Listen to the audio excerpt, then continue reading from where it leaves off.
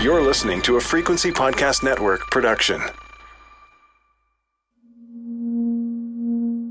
It's one of those shocking headlines that can jolt even the most cynical person awake. A family, including children, murdered in their home, but for one survivor. The news arriving in the terse, clinical form of a press release, then corrected and corrected again, leaving everyone to wonder about the details beneath the bodies.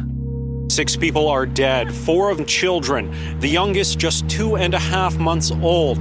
The crime has shocked the sleepy Ottawa suburb of Barrhaven, where the crime happened. That was 1 week ago. Since then, what we've learned about both the family and the suspect has only deepened both the tragedy and the mystery behind it. How could this happen? Why did this happen? How did the accused know his alleged victims? Why the children? So here's what we've learned and what everyone still needs to figure out.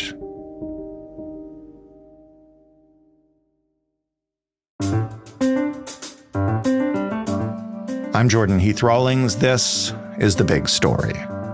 Marlo Glass is a reporter with the Ottawa Citizen who has been covering this tragedy. Hi, Marlo. Hi, Jordan. Why don't you just tell us first what happened on March 6th and what did we learn immediately from police? Certainly. So the very first dispatch that we received from police around that time was just after 11 p.m. on March 6th. And it was just a very quick tweet that said that there's just a police operation going on in Barrhaven and to avoid the area.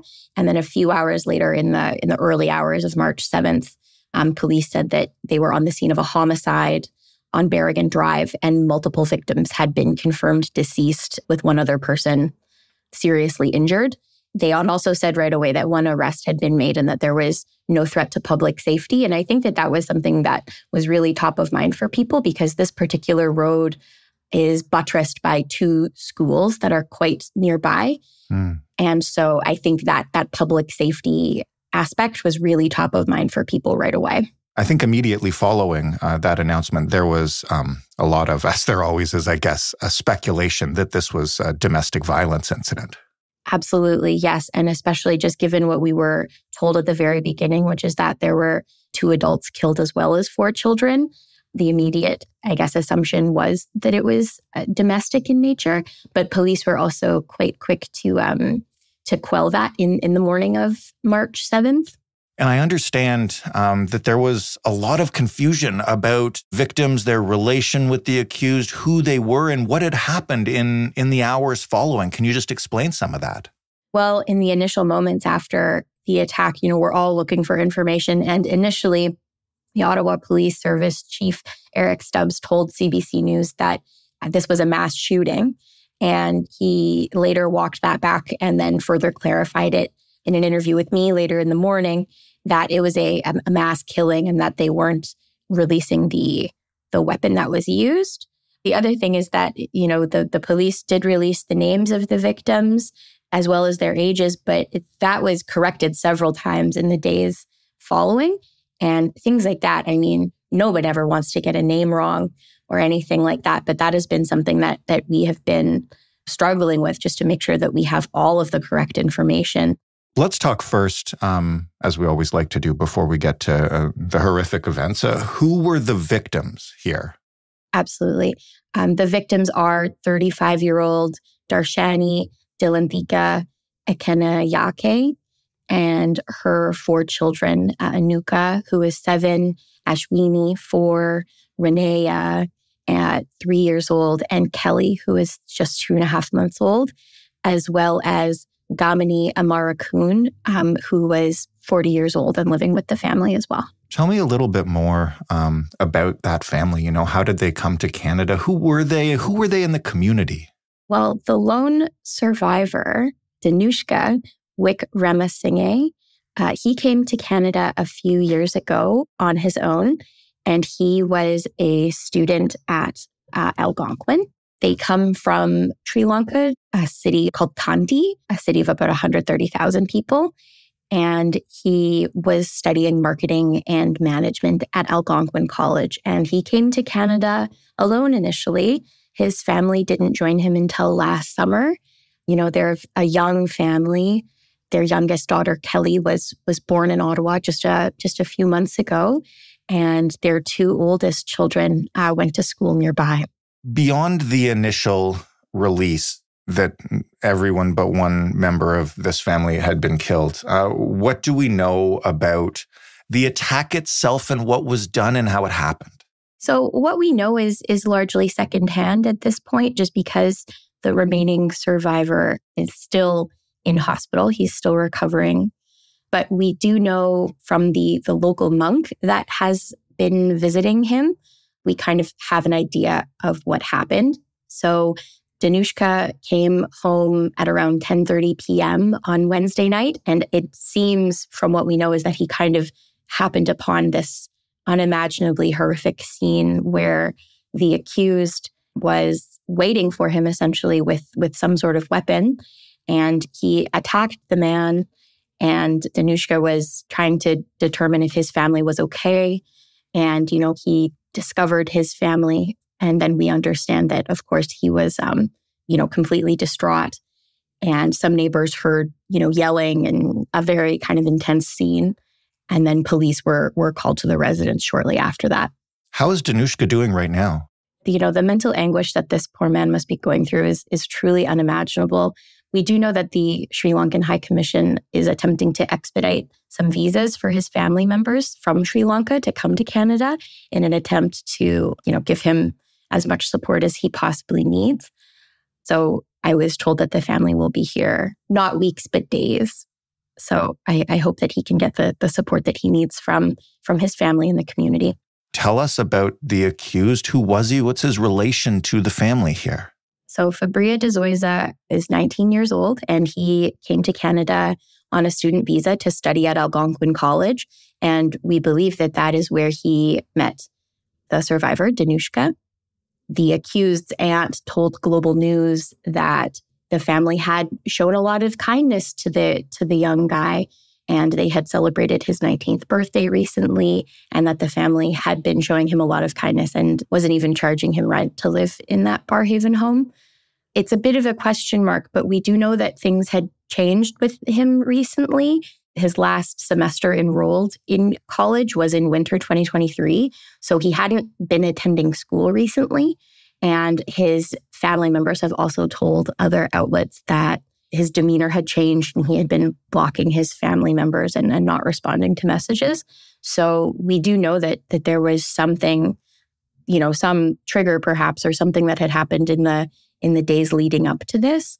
But it's a bit of a black box at this point. His social media accounts have largely been scrubbed. A spokesperson for YouTube told me that, he had violated the community guidelines. And so as reporters, we do often look to, social media to kind of see what we can glean about people.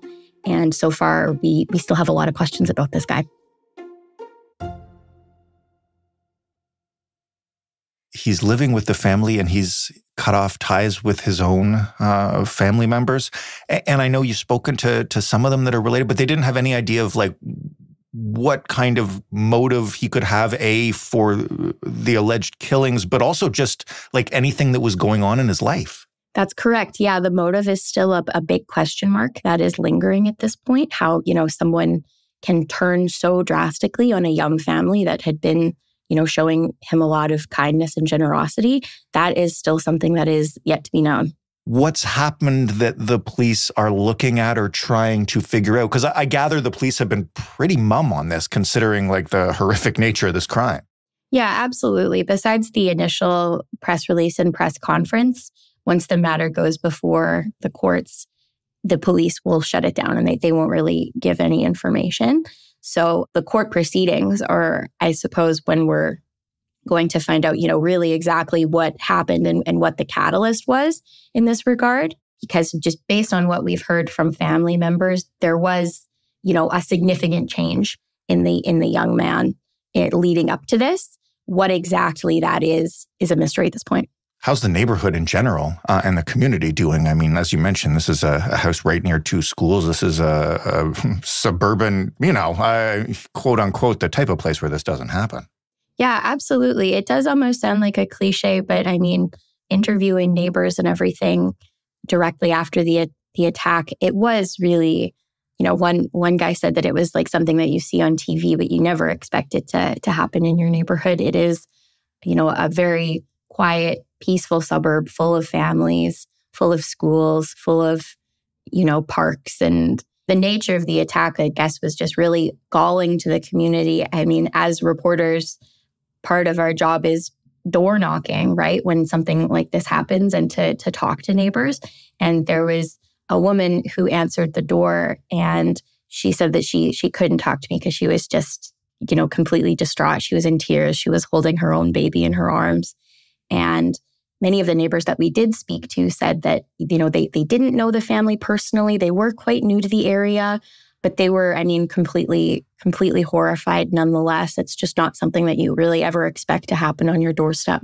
Beyond the motive, which we might hear in court eventually, I guess, whenever this gets through the system, what else don't we know that you'd like to hear from the police, the questions you have that have not been answered?